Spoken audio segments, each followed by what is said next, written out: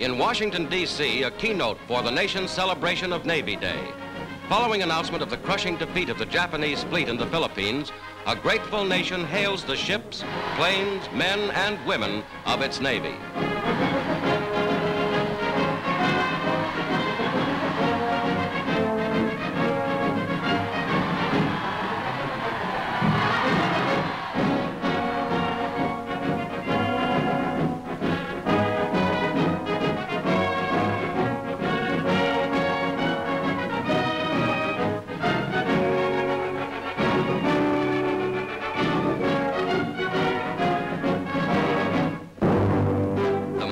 Battleship Iowa has now joined the United States Navy in active duty.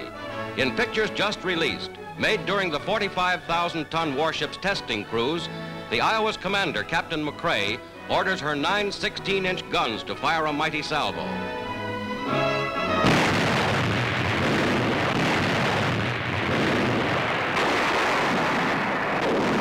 Anti-aircraft batteries open up, a powerful contribution to the United Nations navies.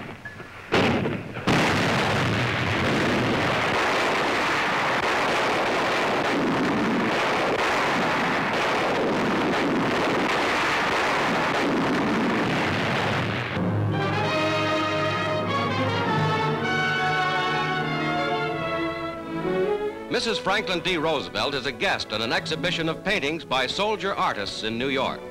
Pictures made by officers and men in far-flung combat zones give vivid impressions of the global war. From the far north, Aleutian landscapes and air bases.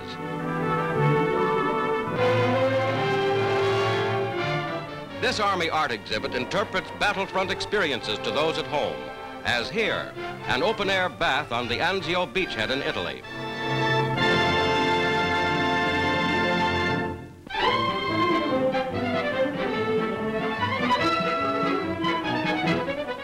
Homemaking classes for boys, an experiment in education, are added to the traditional curriculum in a Maryland elementary school. In sewing class, once reserved strictly for girls, the boys learn skills that will always be useful.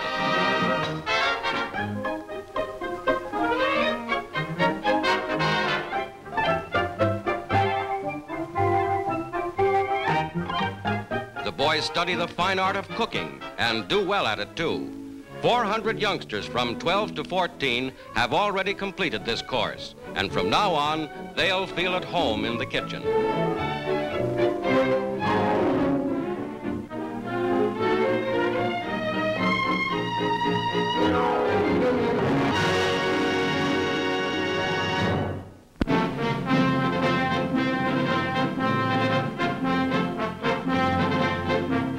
Men of the United States Marine Corps during the past year have carried their banners across the Pacific into the strongholds of a stubborn and a vicious enemy. They have assaulted coral reefs and jungle beaches, have pursued the enemy through swamps and over mountains and in dugouts and caves. They have attacked the Japanese with every weapon, rifle and small arms, rocket and cannon, tank and plane.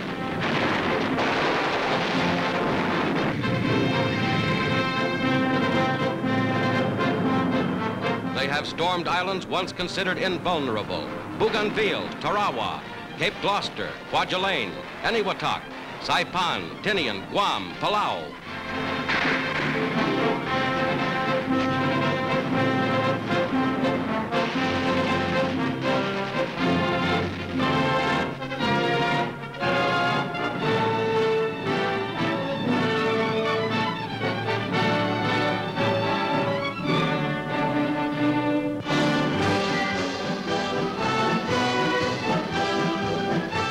Now the Marine Corps marks its 169th anniversary, a proud date for a service that has been always in the forefront of its country's battles.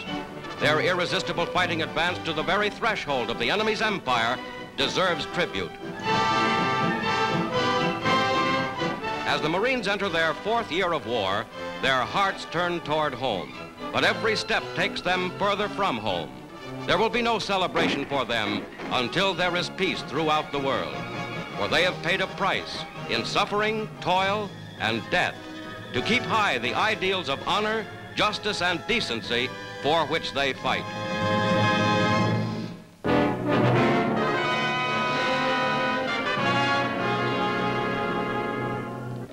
German occupation forces hurriedly quit the great Belgian city of Antwerp. Their retreat before the advancing Allies is impeded by Patriot sabotage of every kind, including transport. These scenes were filmed by concealed Patriot cameramen.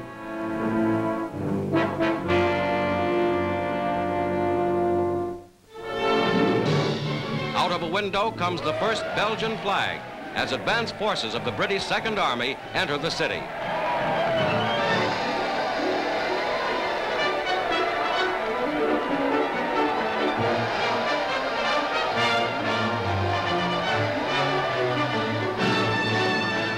German prisoners are rounded up by Belgium's Patriot White Army, now out in the open after 4 years of underground resistance.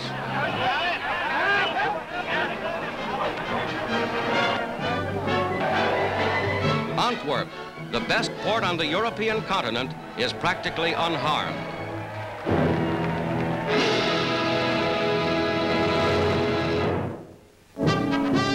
This is Aachen in the German homeland. American planes come overhead to pound the resisting city with more than 100 tons of bombs. Inside this Nazi textile and coal center, astride the Allied path into the Rhine Valley, are 3,000 enemy troops. Refusing to surrender at first, they had to be blasted out.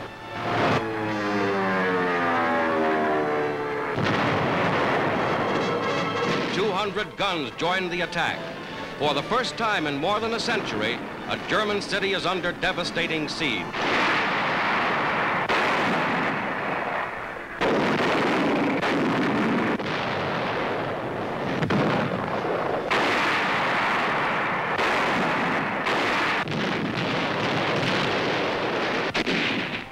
After a 2-day hammering, men of General Hodge's American First Army move into Aachen.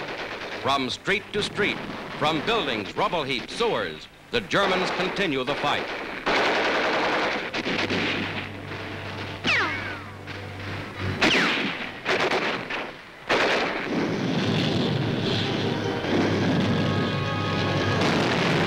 Slowly, against heavy resistance all the way, the Yanks move in.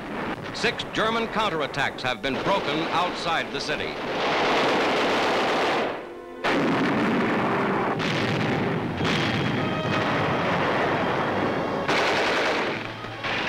After 7 days of fighting, the city, with a peacetime population of 160,000, is now almost totally destroyed.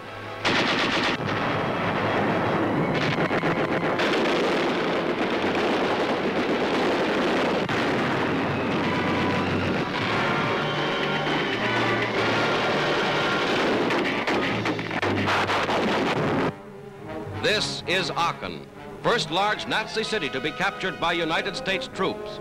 The first German surrender on German soil in 130 years. It will not be the last.